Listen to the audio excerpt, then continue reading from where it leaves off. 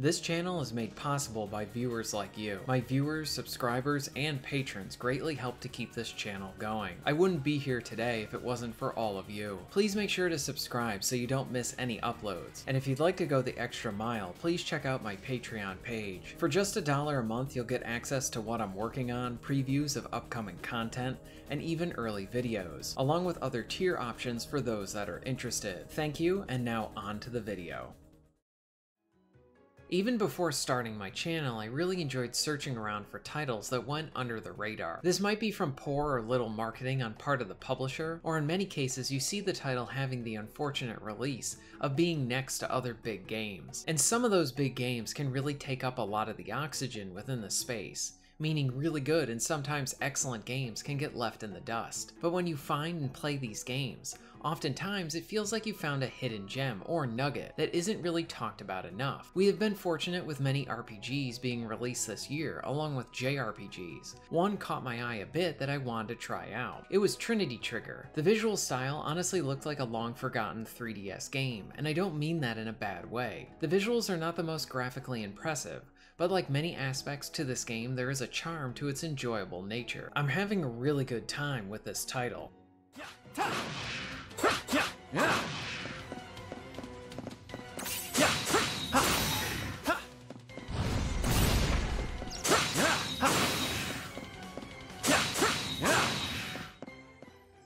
Something I noticed right out of the gate is how Trinity Trigger does feel like a game that I have experienced before. That isn't to mean that I am bored by what it has to offer, because it has some cliched elements from the genre, but rather I think Trinity Trigger embraces them and knows who it is going after with this game. It feels like JRPG comfort food. I sorta know what I'm getting, I have had it before, and I just want more of it. The developers do a good job of blending the tropes and elements from the genre, with its setup and even the story and characters, with providing action and upgrades that are both simple yet fun. You could argue that in some areas it might be a bit too simplistic, but sometimes I need something like that, along with the comfort food sort of feel. One thing is certain, is that it's always fun.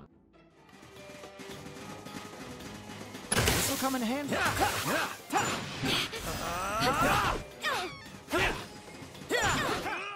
Let's go over some of the action. You will be spending a bunch of your time in combat. The action operates like a hack and slash dungeon crawler. You can perform a set of combos, and essentially you need to hack away at any enemy that you see and defeat them all. There is a stamina bar that you need to pay attention to as well. Your attacks will take up some form of stamina. If you're out, you can actually still attack, but you will do significantly less damage. Stamina will regenerate over time, so this is something you need to keep an eye out for, since you are basically dealing nothing if you are empty on stamina. For defense, you have your roll. Your roll actually doesn't use any stamina at all, so you can evade at any time, but the roll actually can help you recover stamina quickly. If you manage to roll right before an enemy hits you, then you will gain some stamina back. This is a simple system, but I really like how it works in the context of the combat. For one, it pushes the player to read and really understand the enemies that they are fighting, because if you get their attack patterns down and dodge appropriately, then it will be like you are never without any stamina. I also like it because earning back the stamina for an effective roll is satisfying, and it feels like you're earning this extra little win every time you do it. Between the attacking and dodging, Trinity Trigger has an enjoyable combat flow that you always want to be in. Going from attacking, dodging at the right time, and back into attacking makes you feel awesome. It is simple to pick up, and more skilled players will be able to zip around the arenas, never losing much stamina.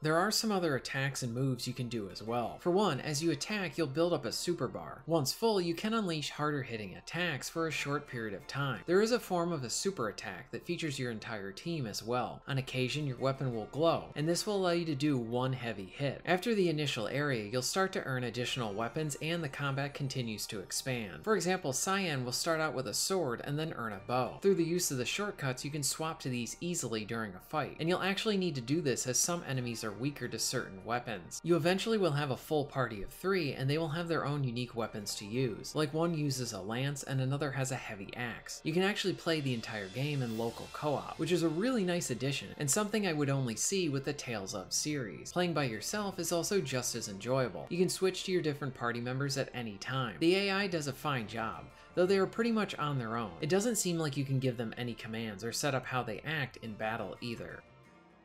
Outside of combat, you have the exploration. Overall, I like this stuff, and I think the game does a good job at making areas feel unique enough by giving them some personality. For example, you might fight through a forest during the day, and another forest at night, but the one at night features different enemies and even some mechanics unique to that area. That is something that I appreciated with the dungeons and areas you'll be exploring and fighting through. One area uses different mushrooms throughout the entire thing. Like hitting green ones heals you, yellow will provide you with light to see better, and red are explosive. There was an ice dungeon which made all the areas feel rather slippery. You needed to watch out for spike traps, and they were easy to run into. These are even factored into some of the boss fights as well. Again, the same design is applied. They have just enough uniqueness to make each one interesting enough. For example, one fight is in a dark area, so you need to keep hitting those yellow mushrooms to see. The ice dungeon has a boss spawning traps and even enemies later on to take you out, but you'll need to rely on your lance as that tool can break those traps. Stuff like this keeps each of the areas interesting and exciting. I do like how locations let you know how many chests there are there. The map won't tell you where they are. You still need to go out and figure out how to find them all. But knowing how many you have left in an area is a helpful tool that I appreciate. When it comes to progression, you'll gain experience and level up as you defeat enemies. Your base stats just increase. You do have some choice and personalization in some areas. You will earn points that can be used to upgrade your attacks. You can choose what combos you do as well. These can range from how the attacks are done, like thrust moves or ones that hit a wider area, to ones that even give you back a little bit of health each time you hit an enemy. On top of this, there is a crafting system, and you have a few slots where you can equip different passive buffs, like improving your health, recovery, damage, and more. Again, like most things within the game, at least so far, it is simplistic but done very well, with some nice little nuance like touches. As far as the story is concerned, this game hits many of the expected JRPG checkboxes. Heroes with lost memories, cute companion creatures, warring factions, stuff like that. And so far, I really like it, along with our trio of heroes that we have. The game does take itself seriously when some of the stuff heats up, but the game overall feels like it has a lighter tone, and it is welcoming. Trinity Trigger feels like the best 3DS RPG that I have played all year. It's winning me over in its charm, with lots of its touches of humor, characters, and its gameplay. The dungeon crawling action is really fun, and the crafting helps to keep things interesting, along with allowing for some personalization to how you play. I will keep reporting back as I keep going, but so far it's an easy recommendation, and one of 2023's underrated games. Have you played Trinity Trigger? What are some of your favorite RPGs from this year? Let me know all of this in the comments down below. If you're interested in being notified of new videos, please hit the subscribe button and bell. And if you would like to support the channel and get early access to content, please check out my Patreon. All of the links will be at the end of this video and within the description. And thank you very much for watching.